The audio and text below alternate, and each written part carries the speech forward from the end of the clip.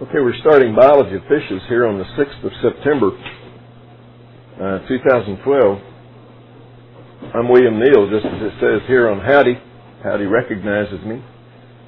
That's good, but Howdy can't figure out that you folks who are in the non-live sections of WFSC417617 are actually in the course. I think you all should have gotten, those of you who are registrants in the course should have gotten an email from me last night explaining the problem we're having with the records. And at this point, you know, this is the way, by the way, faculty rosters look on Howdy. You may not have seen one of these. You probably see the student version. But this shows that there should be 7 people actually in 417-500, and there are. And 8 people, which is 3 more than capacity, in 417-599. So they got the undergraduate course right, both local and distant, or local and web. But only the 600 level of the graduate course shows up here. You know, it says there are 5 people, and that's the way it ought to be.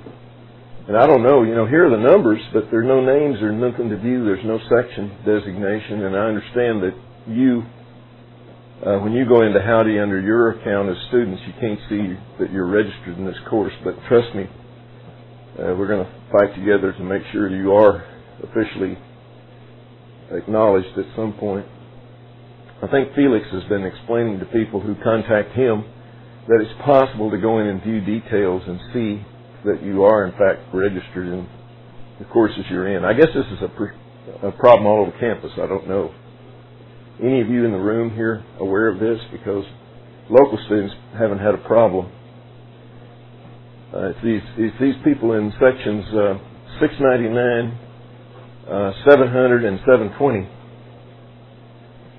in the graduate course that are having trouble. Maybe it'll get straightened out. I hope. So let me take us home here to the archive page.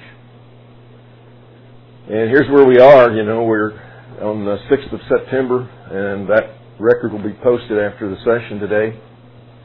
The 3-slide per page handout on feeding I've already handed to the folks who are present here in the room with me. We're going to finish up a consideration of environmental issues and then move on to feeding today.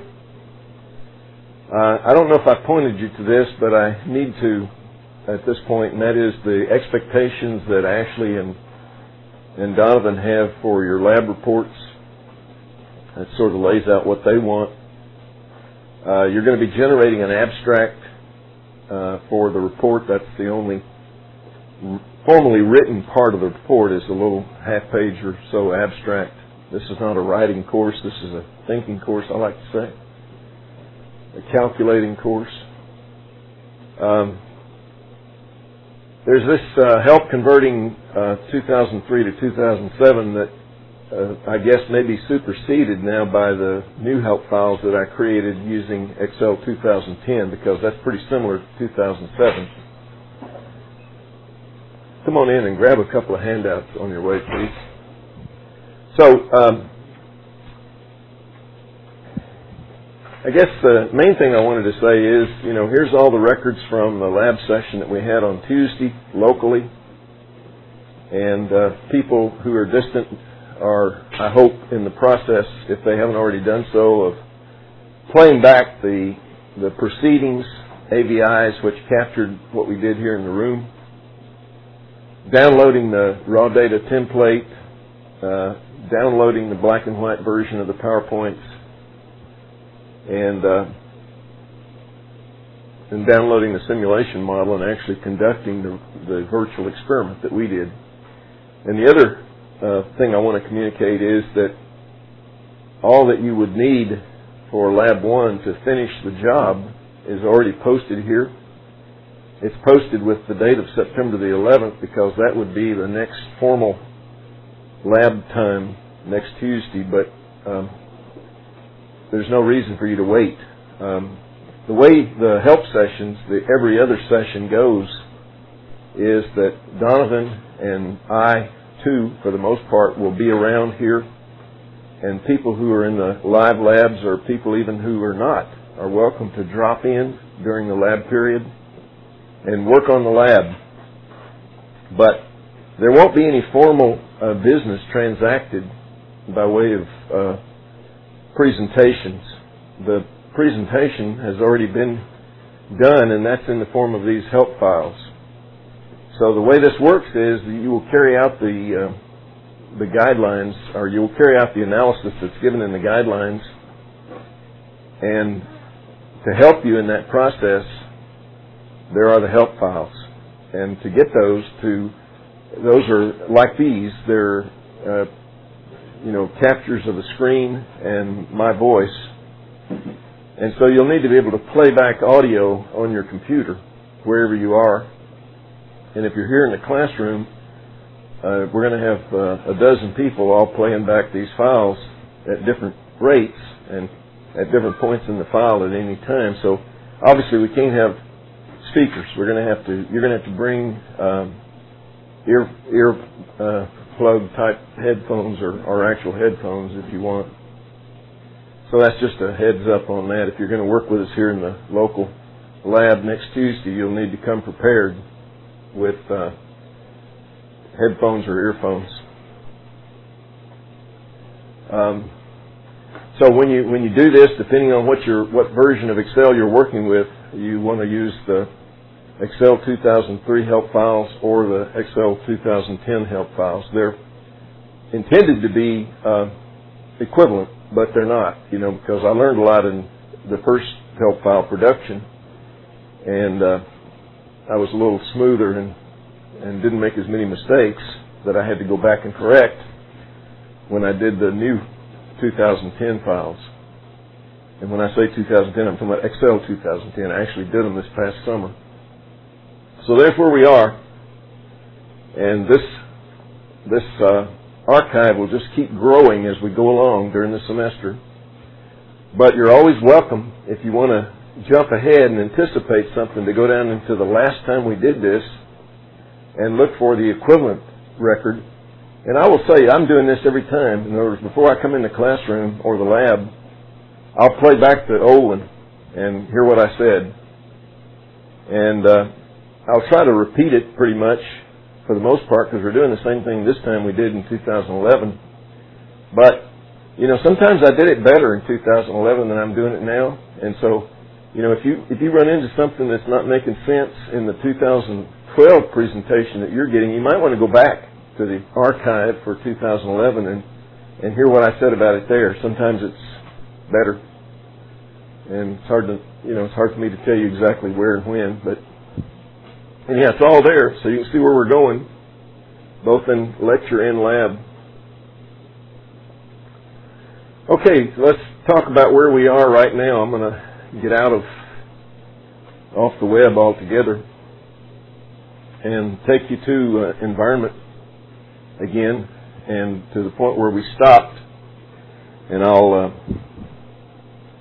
go into the presentation mode, do my Control A to keep my arrow visible, and just sort of pace over here to the point where we stopped. And I actually want to pause on my way here and point out a transaction that's occurred, and I want to share it with you. I guess I may have made the case generally. I know I made it to subsets of you, that what I'm trying to do is create a spirit of community, an intellectual community. And one thing we really want to do, if we can, is take advantage of the participation of some of the professionals that aren't in the course as registered students, like Ray, and like our colleagues in Texas Parks and Wildlife. The benefit that they get is that they get to see the way I do this course. Particularly, they're interested for the most part in ecofish. And the benefit you and I get is that we get the benefit of their participation and their experience. And, hopefully you'll actually establish connections with some of these folks, and they become your professional contacts. And one of those guys sent me an email last night, Paul Kaysen. Paul is in charge of the fish production operation at Palacios with Texas Parks and Wildlife. He manages the pond part of that program. And what Paul said was that when he played this file back and he saw this presentation, this graph here, that, hey, I kept pointing out that was mighty late in the day for a low point, I thought. And he said, maybe what's going on here is these are intense production ponds. And in order to keep the DO up when you've got a really high biomass of fish being produced in the pond, you have to run aerators, paddle wheel aerators. And so, maybe what's going on here is that the paddle wheel aerators ran until, they kept the DO high, artificially, so to speak, until early morning, a little after daylight, and then they turn off the aerators. And DO then falls a little bit because the demand is still there. Photosynthesis hasn't kicked in. So I don't know. That's a good hypothesis, I think, Paul. And as I indicated to Paul, I'm going to try to bring out of my toolkit a model that I've been working on to explore that hypothesis. It's a dynamic DO model, a dynamic water quality model. If it was a high-intensity pond, wouldn't the aerator be on 24/7? So the question is, if it's a high-intensity pond, wouldn't the aerator be on 24/7? No, probably not. I mean, all they're trying to do is prevent any disastrous low DOs. And typically, once the sun comes up and maybe the wind starts blowing again, it's a matter of monitoring. And if I think they have a set of rules, and maybe Paul could tell us what they are. Guidelines. If DO is below a certain point, then turn on the aerators, that kind of thing, and then turn them off again when DO rises. So we can probably find that out. Anyhow, I thought that was an interesting suggestion, and one I intend to follow up on. Let me get rid of my gum here. And we appreciate it, Paul. So,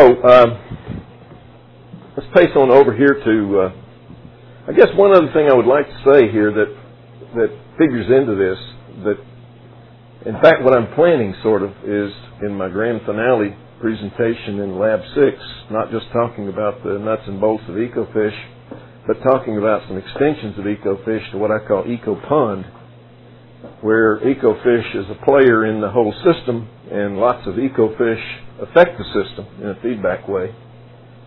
And they produce a lot of carbon dioxide. They use a lot of oxygen.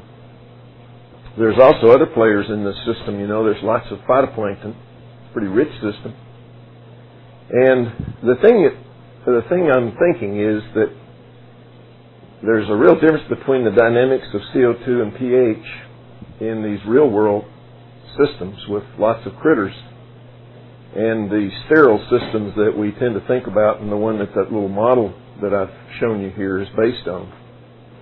And it looks to me like what's going on is that CO2, which is a waste for you and me, is a valuable resource to phytoplankton.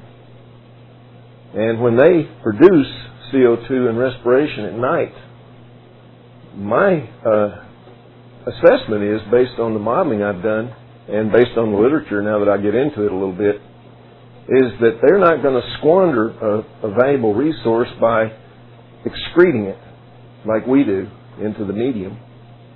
Rather, what they're going to do is keep it close to their little, I'm trying to think of the name of those little organelles in phytoplankton, chloroplasts.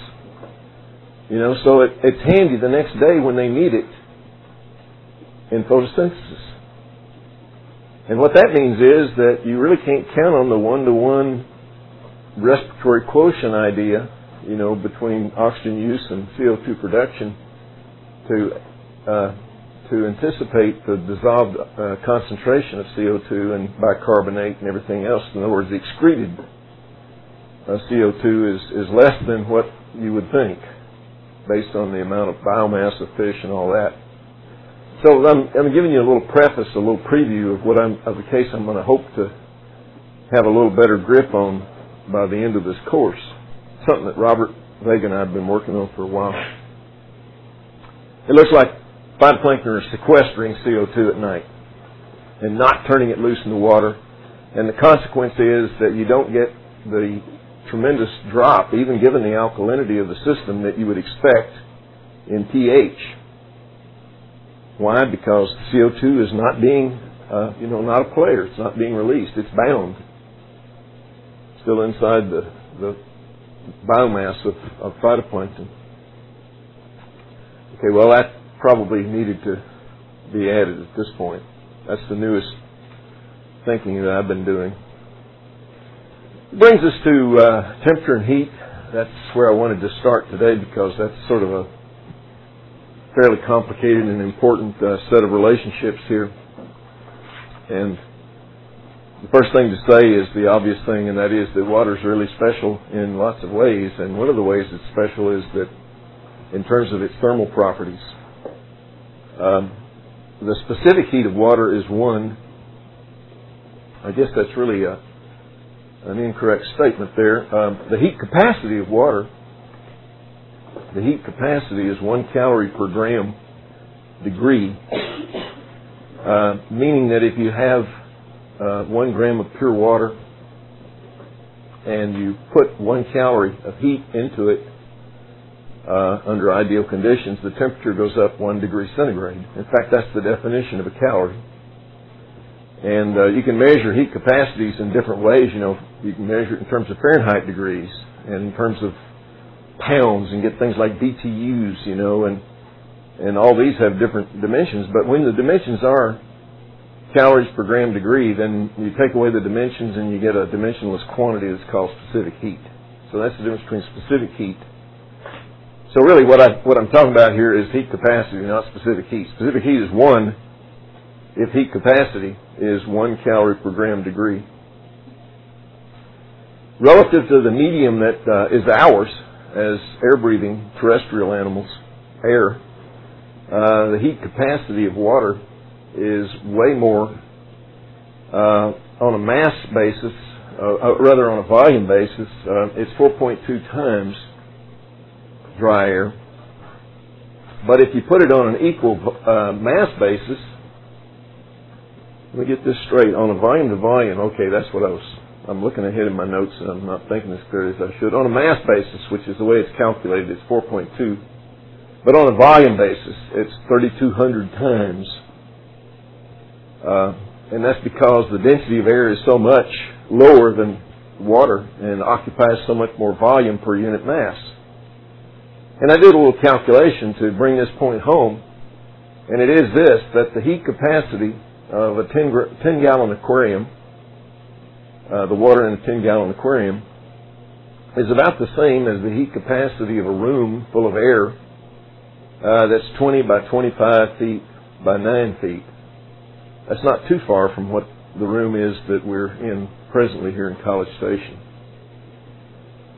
So on a mass basis, the heat capacity of water is 4.2 times that of dry air. On a volume basis, it's 3,200 times that of air.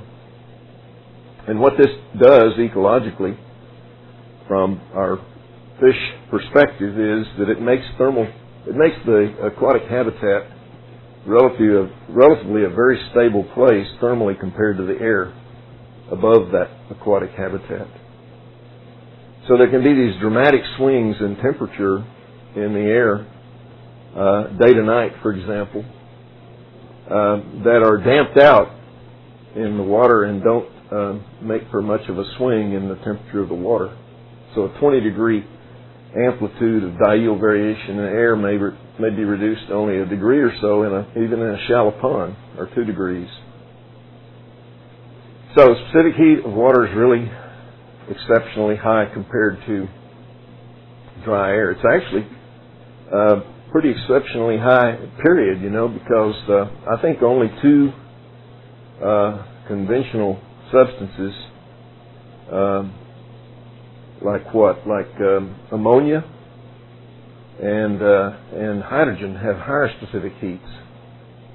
And ammonia is not that much higher. I think it's only about 1.5 or so. And hydrogen, liquid hydrogen, has a specific heat around 3 or 3 point something.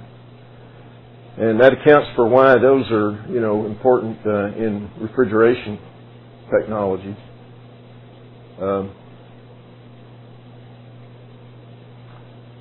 Latent heats of fusion and evaporation are also exceptional for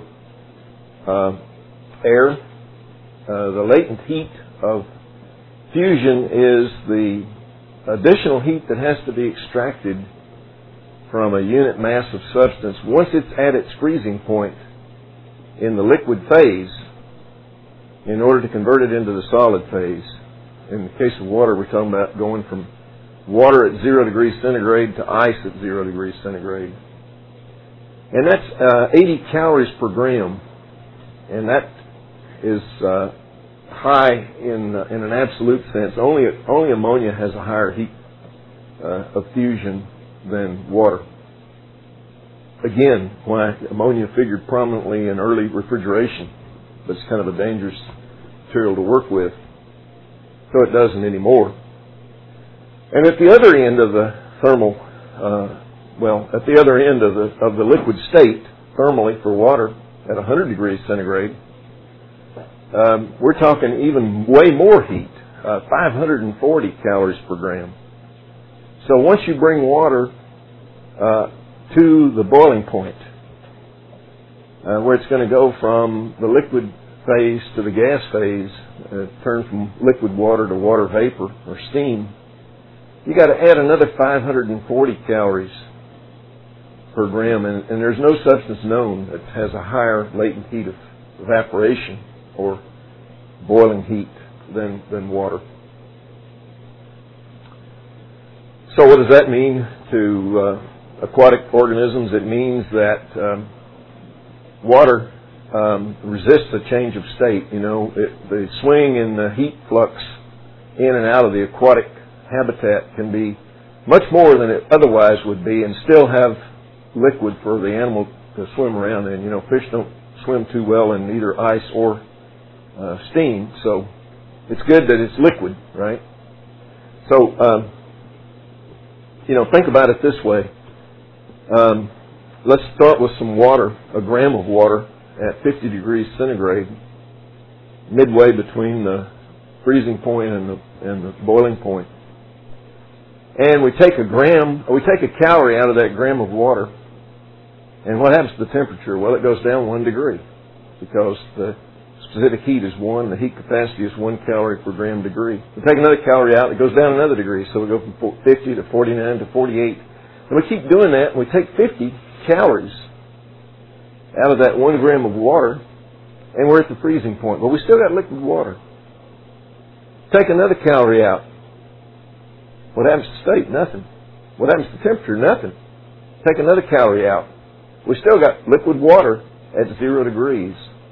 You got to take out 80 calories before you get ice at 0 degrees. And then, if you take out another calorie, you get ice that's slightly less than 0 degrees, and the ice keeps going down. In fact, though, ice has only about half the heat capacity of liquid water, so because of its structure. And what that means is that now for every calorie you remove, you actually get 2 degrees drop in the temperature of the ice. So the ice keeps getting, ice doesn't have to be at 0. If you got a ice-water mix, then you're pretty much guaranteed that the temperature of that mixture is 0 degrees. But once it's solid ice, it can keep on going. It can be 50 degrees below 0 ice easily. Similarly, at the other end of the spectrum, you keep adding that calorie, and finally you get to 100 C. Add another one, you still got 100 C. Add another one, you have to have 540 more before you finally get a change in state to the water vapor or steam state. These things are affected by pressure, obviously. Boiling points or the temperature of boiling are different, at different elevations, being reduced as you go up. We're talking about under standard conditions here at sea level. Thermal conductivity of water is also, relative to air, pretty exceptional. It's 34 times greater than dry air at standard temperature conditions. It's not very exceptional compared to other materials. You know, copper and metals in general have much higher thermal conductivity than water. But compared to air, it's got good thermal conductivity. And the significance of that is that it makes it hard for water-breathing animals like fish that live submerged in the water and breathe the water to be anything other than poikilotherms, because the flux of heat, every time they produce a little heat through their metabolism, that heat is conducted or convected and then conducted away into the water, and vice versa. So fish are going to be pretty much, they're going to have a hard time being any temperature other than the temperature of the water they're living in. So what about whales and seals? Well, they're not breathing the water, right? They're immersed in it, but they may have some pretty good insulation. Blubber, for example, to reduce heat flux. And then the air doesn't have much heat capacity, and the conductivity of air is low, so they can breathe the air and not hurt themselves too much in terms of the heat flux effects on temperature. Doesn't do fish much good to have a layer of fat, you know, to insulate their core from water, because they're breathing the water. They have their gills in their blood is in intimate contact with the water. So they got really not much choice except to do some funny things with their circulatory system that tunas do. We'll talk about that.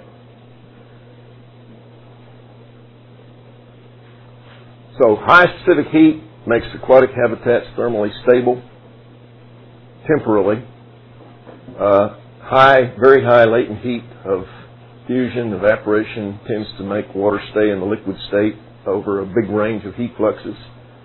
And then high thermal conductivity of the water means that heat comes and goes very relatively easily between the animal and the surrounding environment, so it's hard for fish to be anything except poikilotherms. There's an interesting effect of temperature on water's density, and that is that if you're talking fresh water, and I emphasize the fresh part, water tends to increase in density as it cools, okay, like any other substance. Any decent substance would do that. But once the temperature hits 4 degrees, the density starts to decrease again. So water reaches its maximum density well above the freezing point, fresh water, of 4 degrees. And it doesn't freeze until it gets down to 0. And the significance of that is that in freshwater systems, water tends to freeze from the top down, which is where the flux of heat goes. I mean, the flux is going between the mass of water and the atmosphere, not between the mass of water and the earth so much. So water tends to freeze at its surface instead of freezing from the bottom up, the way it would if it were a normal liquid under these conditions. Because the coldest water is the water that's up at the surface, and that's the water that's exchanging the heat with the atmosphere, and that's the water that's going to freeze first when the temperature of the atmosphere finally goes to the freezing point or below.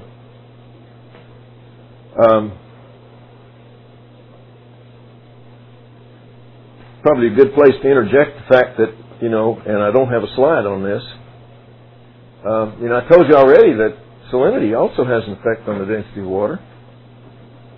In fact, the more salt you got, the more dense the water, and you can even specify this rule of thumb, 0.001 increase in density per part per thousand. So it might occur to you, well, if temperature also affects density, what's the trade-off? Would it be possible to have water, 2 volumes of water at 2 different salinity levels and 2 different temperatures, and have them be equally dense, even though they have difference? You know, I talked to you about the plunging thermal plume, and that's one of the consequences of this, and I should have said it at the time. It turns out that at 20 degrees centigrade, 5 degrees temperature is equal to 1 part per thousand in terms of its effect on density. So that's a rule of thumb that you can store away. 5 degrees centigrade equals 1 part per thousand in terms of density effects. Is that making sense? Let's see if I can make it make sense in terms of I said, what kind of water could you mix? Okay. What I think I'm saying is that if you had water at 20 degrees, if you had water at 10 parts per thousand at 20 degrees, I think that water would have the same density as water at 10 degrees that 8 parts per thousand. 5 degrees per part per thousand effect on density. So I think that's right. So it only takes 2 parts per thousand difference in salinity in order to offset a 10 degree delta T on a discharge of thermal effluent. So it's not too surprising. It'd be easy to generate a situation where you get a plunging plume. All you have to have is just a little more salt in the water that's being taken into the condensers than the receiving water. Point to be made too is that once the freezing point is reached, and once you start to develop ice at the surface, and especially once that ice accumulates a layer of snow on top of it, that acts as insulation, and it prevents the convective mixing that would occur due to the wind blowing across the surface of the water. And it also insulates from conduction, because snow, particularly with a lot of air in it, is not a real good conductor, if it's fluffy snow particularly. And so what that means is that once you get the ice on the water and a snow layer on top of the ice, then that greatly limits heat transfer. And that has the effect of preventing even a shallow body of water from freezing all the way to the bottom in the winter, which it would otherwise do. I mean, you can go to the Arctic tundra and you can find water that's a couple of meters deep in, these tundra ponds, and go down with an auger and discover that the bottom half meter or so, at least, is still liquid. And that's a good thing, because fish don't like to try to swim, in ice. So Arctic blackfish are glad that that's the case, Ray, that there's still liquid down there, even in the coldest winter. A little bit of liquid. Another thing that I ought to say here that I think comes as a surprise to a lot of people is that, this 4 degree maximum density point is only true for fresh water, for 0 part per thousand total dissolved solids. When you start adding salt to water, that affects the temperature at which it reaches its maximum density. And so here's another little piece of information that'll give you the competitive edge on your peers that didn't know this, and that is that the point of equivalency, the point where the temperature at maximum density is the same as the freezing temperature, which happens to be minus 1.3 degrees, by the way. That's not the important thing. The important thing is it's 25 parts per thousand salt. So it's not full strength seawater. Full strength seawater is not going to tend to freeze from the top, because the densest, coldest water is going to be the water at the bottom.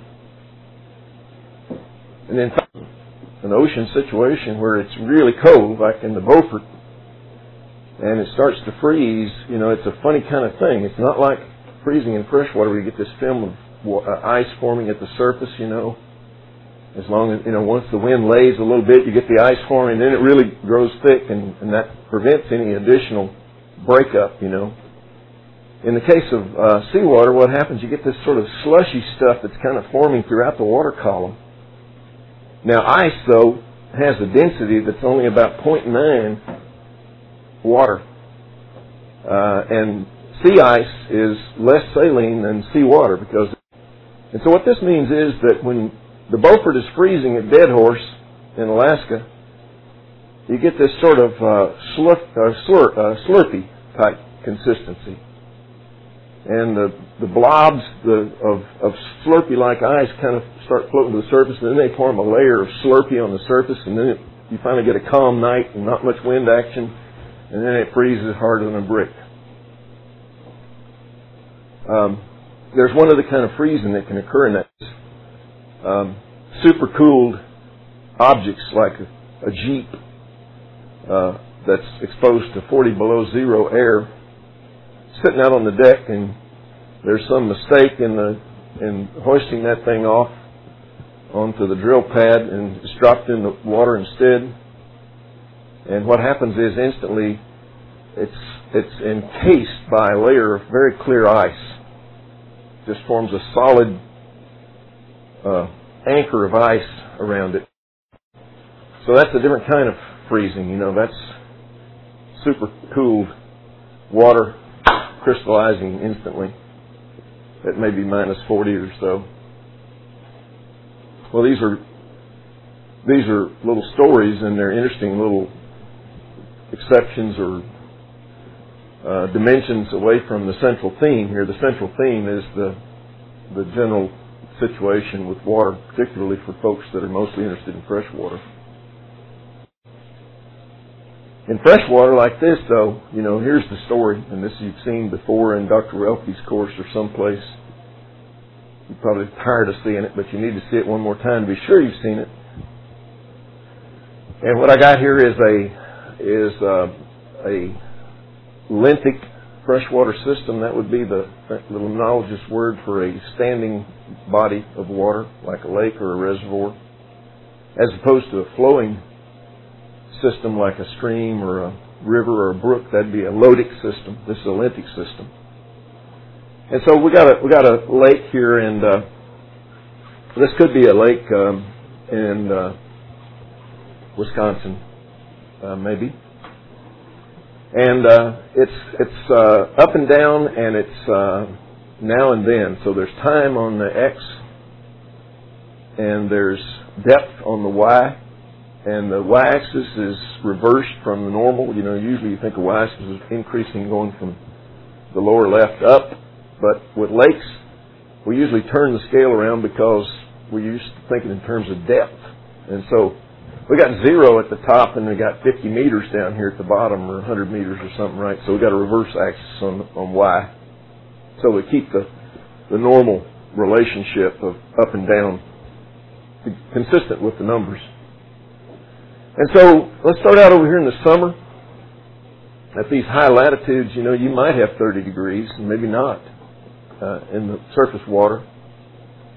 And depending on how much depth and how much wind and how much fetch and all these issues, you would have a meter or maybe just centimeters, maybe 5 or 6 meters of epilimnion or upper mixed layer, where there's a relatively slow rate of decrease in temperature as you go downward from the surface. The warmest water is at the surface. Why? Because at 30 degrees and anywhere in that neighborhood, you got lower density at 30, and you're going to have it at a lower temperature. So the warmer water is going to be the water that gets the solar insolation, gets the heat injection.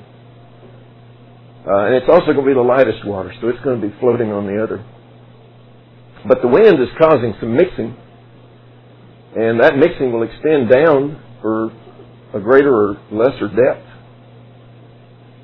Eventually, though, the mixing of the wind will start to lose its impact on circulation, convective transfer of heat up and down in the water column, and you'll end up with a rapid decrease in temperature and other variables. We call that a thermocline. And I guess the classic definition of a thermocline is if the change is greater than 1 degree per meter. But I don't know if that's a rule that anybody pays any attention to anymore. I mean, you can get into a really shallow situation, especially one with some rooted aquatics that are preventing a lot of, and you can feel that difference. You can feel a much greater steepness than that. So 1 degree per meter.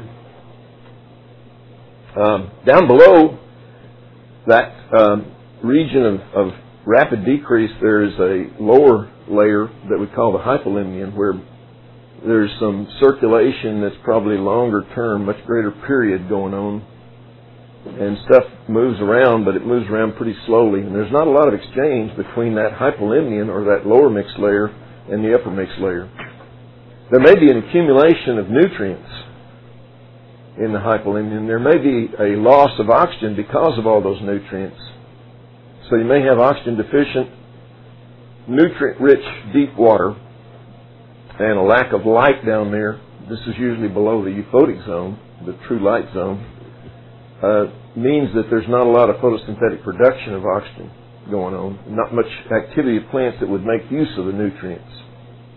So it accumulates until you get an upwelling situation, and then you get a bloom. Okay, we'll get to that. But then summer wanes, and we go into late summer, about this time of year, and the temperature finally starts to fall. Boy, I hope it falls here eventually. You know, we've got 100 degrees every day lately, College Station. Temperature drops at the surface, and downward mixing causes a drop in at lower depths, and finally, we're getting on down now in the late fall, and the temperature's down to 8 degrees at the surface, down to 5 or 6 degrees at the bottom. 8 degrees still less dense than 5 or 6, and so still we get the floating. But there's a breakdown in the stratification, and so there's less difference now between the surface temperature and the bottom temperature. And fish know that. Fish start to move throughout all these depths, because with this increase in mixing at the bottom, there is oxygen being transported downward, and so it's no longer the hypoxic situation it was in the early summer. Well, finally, the temperature of the air is cooled off to the point where the temperature of the air reaches 4 degrees and starts to cool below 4 degrees. And as it does, that 4-degree water sinks, because the 3-degree water is actually lighter, and it floats. And the consequence of this is you reach a point where, in theory at least, you've got isothermal conditions from top to bottom at 4 degrees. And we call that the overturn, because once that density gradient is gone, there's nothing to stratify the system, and you get a mixing from top to bottom. That's the fall overturn. It may never go below this. In fact, it may never get to this point. Let me finish the story. We're in Wisconsin, right? We're in a situation called a dimictic lake. D-I-M-I-C-T-I-C. A dimictic lake is one with 2 periods of relative stability and 2 overturns, one in the fall and one in the spring. So what we're doing now is the fall overturn, and it's getting colder and colder. We're going into winter.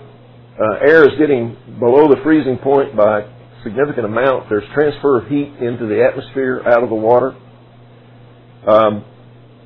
So the water at the surface keeps getting colder and colder. It doesn't sink because it's lighter than this 4-degree water beneath it, or the 3-degree water even beneath it, if it's 2 degrees. Eventually we reach the freezing point at the surface, and we get that first nice calm night with a really hard freeze, and we get a film of ice. And that film of ice tends to prevent more mixing, and so the ice thickens, and then maybe we get a layer of snow on top of the ice. So in midwinter, in this lake in Wisconsin, we might have 0 degrees right beneath the ice, and maybe only 2 or 3 degrees at the bottom. But sometimes, through strange stuff, there's heat flux coming out of the earth. The earth's relatively warm down deep. You can actually get water above 4 degrees on the bottom, 4 or 5, 6 degrees, and I guess it's mixing all the time, but the mixing is so slow that the flux of heat from the warmer earth beneath is enough to keep that water above. As soon as it gets to 5, it floats, I guess, relative to 4, but anyhow, it's not hard to find water that's above 4 degrees at the bottom. Okay, finally though, the sun comes back up early in the morning, and you get more heating, the air warms up, and so the whole thing reverses. and you get a breakup of the ice finally in March or early April. Maybe you get a winter kill, depending on how long that winter was and how bad things were underneath the ice. But eventually the water warms up to 4 degrees, and then you get another overturn, the spring overturn.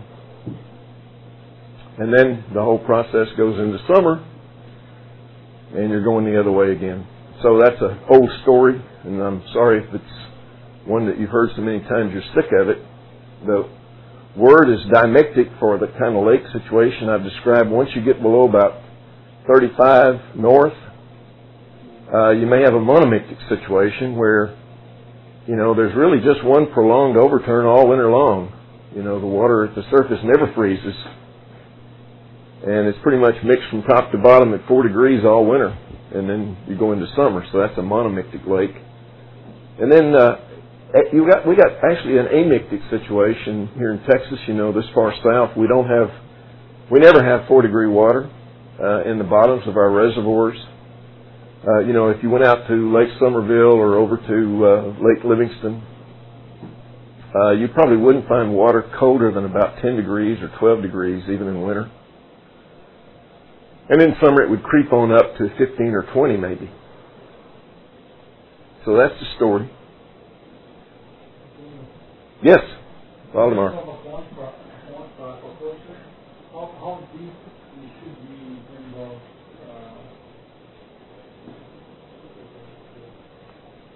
How deep should an aquaculture pond be? Valdemar asks, in order to do what? To protect against? Yeah, because if you don't have aeration, then you don't actually specify the water. Yeah. In the hypoheating, you can have many of metabolite yeah. like ammonia and sure. nitrite. Yeah, so I think Valdemar's point is that if you had deep ponds for aquaculture, you might get into the same kind of meteorological physics that we get into with lakes, and I guess you're right. Most ponds, for production aquaculture are in the neighborhood of 1 meter or 2 or 3 at most. But there's an interesting aside there too. It may be that, I'm not sure this is a point to bring up the aside. If you're going to maintain tunas, you may want to have deeper water because they may actually benefit from the flux and pressures as they go up and down in the water column. Some people are thinking that might be key to bringing them into spawning condition. I'm not sure you can get it deep enough. Maybe you'd be better off with a sea cage, that's real deep. But most production ponds are within 1 meter or 2 of, they're only a couple meters deep at most. So they're pretty much, subject to not having any kind of real stratification most of the time, unless you get a really calm night, and then you can get some serious stratification. And that's part of the reason for having paddle wheel aerators, to break that up. Yes? I'm not really aware of the dynamics on temperate ponds for production. Like in the last class you were discussing, during the summer you get experienced turnovers during a cloudy day or rain, and you have hypoxic conditions. Could it happen when you're reaching the winter, or even the fall, when you're getting the same kind of temperatures in the upper part of your pond or water?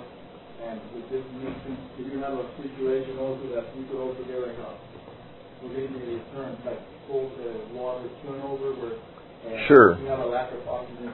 Sure. I think Alejandro asks about in a shallow system. You might have, I guess, a multi-mixtic situation where you get turnover about any time that a turnover at any time would be possible with any kind of stormy or windy weather. And sometimes if you get a prolonged period of stabilization with an accumulation of the anoxic water, maybe some even potential for things like hydrogen sulfide at the bottom, and then it is mixed and that water is brought up into the surface layer, the fish have no refuge and have to live in all the waters becomes a potential problem.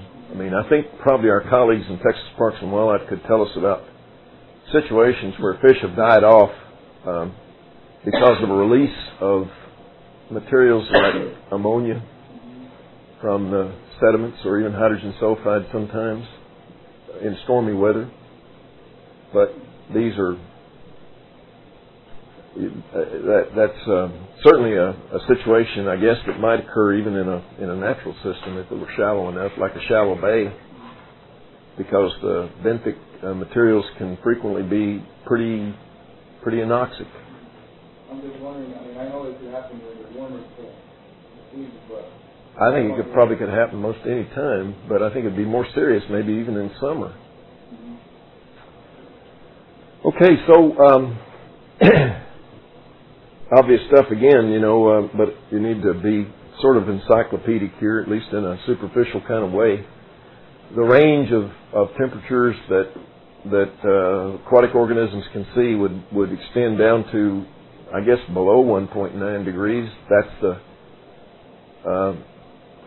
the freezing temperature for seawater.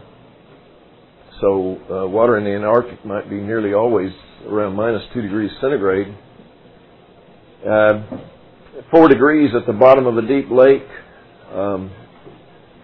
30 degrees at the surface of tropical seas, open ocean, but much higher than that in shallow temperate systems like temperate zone salt marshes, where the temperatures can regularly hit 40 degrees centigrade. And of course there are some really special habitats like hot springs, where the temperatures can be boiling. And folks have debated for a long time about the maximum temperatures that fish can survive under these natural conditions. And there are reports in the literature of fish at 50 degrees, things like the Sopranodon group, pupfish. But in my experience, what often happens there is you get very dramatic variation in temperature spatially, heterothermality over a very small span of space. And unless you've actually got the temperature inside the fish, like Ray was talking about with a needle probe, and you read 50 there, then I'm not going to believe the fish was at 50. The water might have been 50 that you measured, but was the fish at 50? It was swimming around nearby. You caught it. But there's lots of wrong values for temperatures experienced by fish in the literature based on circumstantial evidence, where the fish are caught and the water is sampled and the two are in the same neighborhood, but maybe in different, maybe not, in other words, the fish may not have been breathing that water or exposed to it. My guess is I'd be willing to gamble that the 96-hour median tolerance limit for temperature for all fish would always be less than 40 degrees centigrade. I mean, I might be convinced of a difference, but it won't be much different from 40 degrees. I mean, 40 is pretty tough. Most fishes find their maximum tolerable temperatures in the mid to upper 30s, and not really all the way to 40 typically. Most of the fish that we know here in the interior of Texas have upper lethals around 35. Diel cycle is an obvious fact of life. Warmest during the afternoon, coolest at night. And the diel cycle of temperature is most prominent in shallow water. And due to I'm hesitant to use the word phenomenon because that implies it's phenomenological instead of mechanistic, but due to the processes that have to do with exponential decay and filtering, the temperature often lags behind in the water. It lags behind the temperature in the air above the water, even on a diel basis.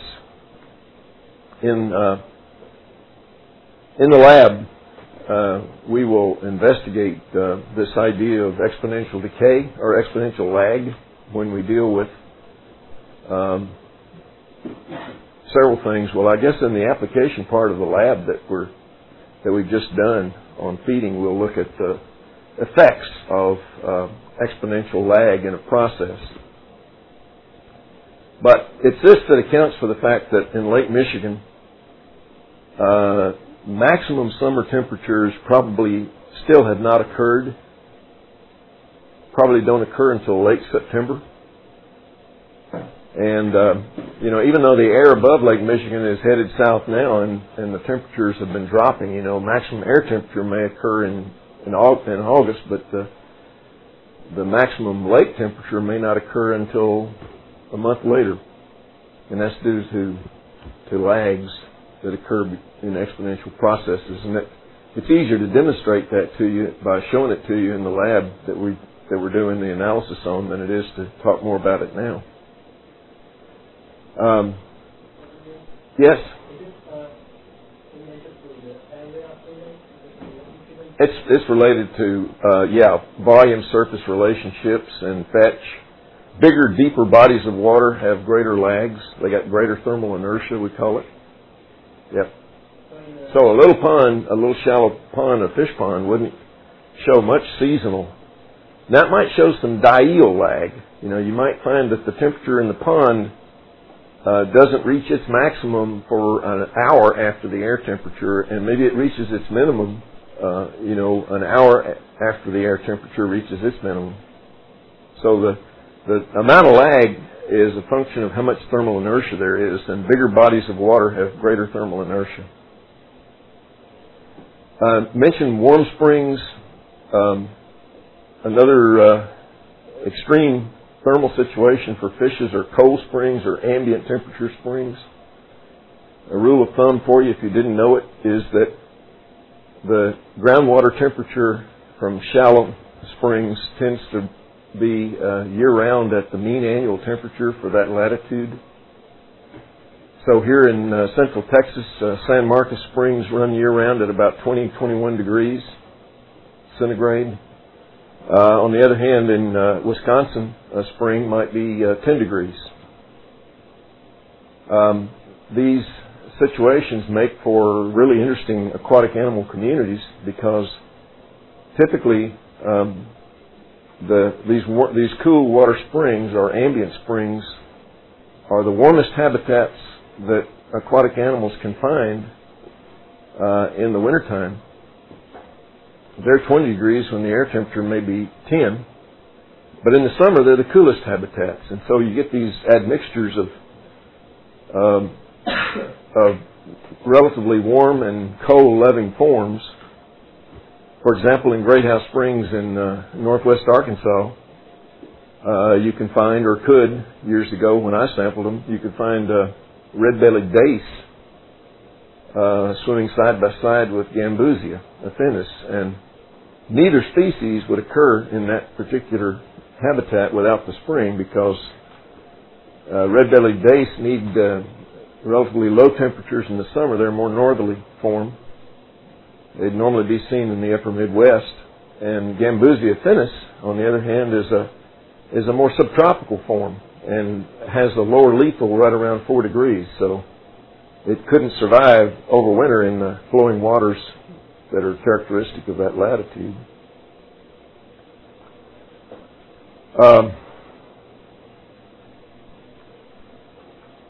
Thermal pollution used to be a serious concern, more than it has been lately, I guess. And the classic situation is one where you got a discharge of heated effluent from a steam electric power plant, and back in the early days of nuclear power, these effluents could be way more than 10 degrees in excess of the ambient. They could be running 20 or 30 degrees warmer. They could be basically cooking everything in the neighborhood that got into that water. I mean, if you take 20 degree water and you add 30 degrees, I think you've pretty much got a lethal environment for most stuff. Nowadays, there's a lot more concern and a lot more control so that effluents are typically no more than 10 degrees in open loop steam electric power plants, and in situations where it might be more, or the threat is that it would be more than the the industry's gone to a closed loop recirculation where cooling towers are used. But effective cooling towers are evaporative, and if you evaporate a lot of water, then you're using up a lot of water, and you're also potentially producing a hazard in the form of a lot of fog, for example, in cold weather. And if it's a marine situation, you're also putting a film of salt on everything in the neighborhood, and that's not good either. So there's problems on both sides there. There's opposite situations here too, and that has to do with thermal pollution in the other direction. Cold tailwaters from hydroelectric installations involve the release of deep hypolemnian water that may be 10 or 15 or 20 degrees nearly cooler than the surface water in the neighborhood in the summertime. So you got Bull Shoals, for example, in northwest Arkansas in the Ozarks, and it's releasing water at 12 degrees. And for 100 miles down below Bull Shoals on the White River, you can still detect the delta T depression, or the effect of that delta T on depressing typical stream temperatures. And so you can have a cold water fishery in the tailwater of Bull Shoals, but maybe you don't have the fishery you once had, and you don't have the community of fishes you once had. So there's put and take rainbow trout fishing in the tailwater of Bull Shoals. And where the cold tailwater of Bull Shoals is filling the White River, and it is confluent downstream with the Buffalo River, which is a national river, a warm water stream. You go there in July or August, and you've got this very sharp thermal gradient between the cold tailwater that's in the White River and the warm water, the natural temperature of the Buffalo. And you can see the clear division of the two water masses, and you can also see a school of threadfin shad or something come and hit that front, and it's like you hit them with an electric shocker. They're maybe not killed, but they're certainly shocked by the thermal difference. Maybe a more serious thing, really, in a large scale, is the change in the temperature of stream flows occasioned by changes in land use in the watershed. And probably the most dramatic example of that is deforestation in the Pacific Northwest.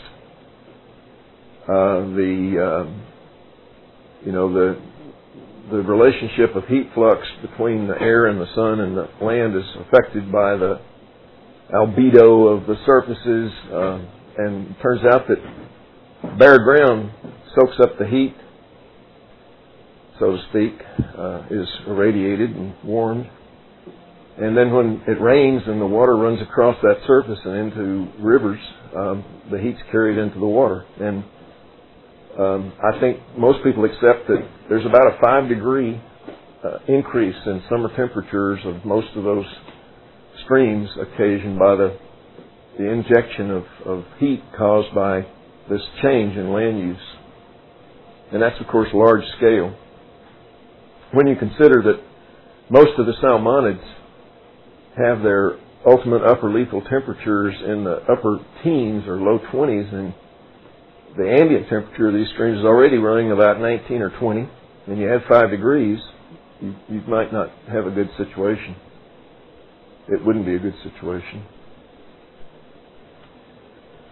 Currents and water movement, I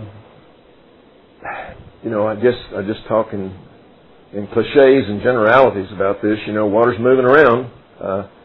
The forcing things are things like gravitational tides and hydraulic differences, elevations of the land, and even density gradients caused by temperature and salinity cause water to move. And moving water carries stuff and erodes the landscape. So, you can get, you finally get the Grand Canyon, I guess, if you move enough water. Even on a small scale, though, the characteristics of the habitat, particularly with regard to turbidity and substrate, are dramatically changed by changes in the patterns of water flow. You get a lot of sorting of fine stuff from heavy stuff. Animals, the fish eggs, larvae of fish and forage organisms are moved by the moving water. Some species of fishes, like grass carp, for example, depend on transport of the developing larvae in flowing water for normal development. You've got to have a big river with a lot of flow for a long time in order to go through the larval development in the proper way.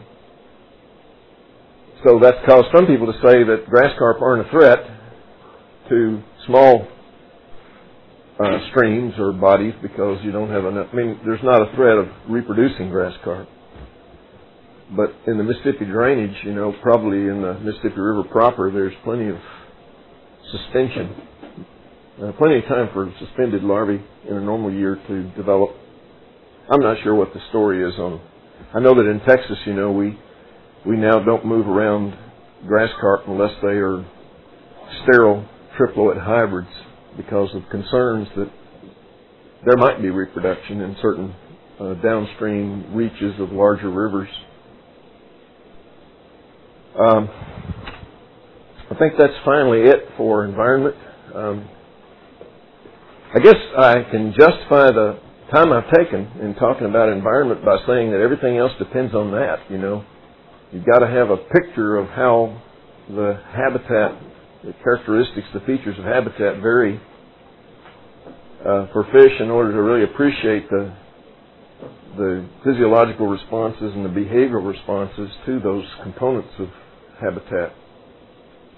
So I guess we won't get to feeding ecology today because it would be kind of pointless to start that at this late time, which is 4 minutes or 5 minutes before the end of the class.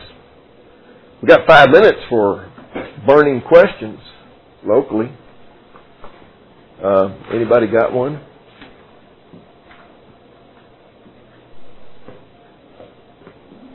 Ray, what's your comment about all this? Does it sound consistent with the picture you have in your mind about how fish habitats come together? I've seen some complex habitats in Lake Amistad. Ray says he's seen complex habitats in Lake Amistad, and I bet you have. When you have the Pecos River coming in, Pecos, salty, warm Pecos. It plunges down about to 27 feet or so, and we can trace that through Lake Amistad, and it puts a cap on the amount of oxygen coming up, going down from the surface. I don't know. This story's getting so good that I think I ought to give you the mic. Let me give it to you. Okay. And be sure and hold it the right way now. Yeah. About down, about here, and don't hold the bottom. Don't bogart the bottom of the mic. And I should hold it about here. About 30 feet away, right? Well, about here. Just, not too far.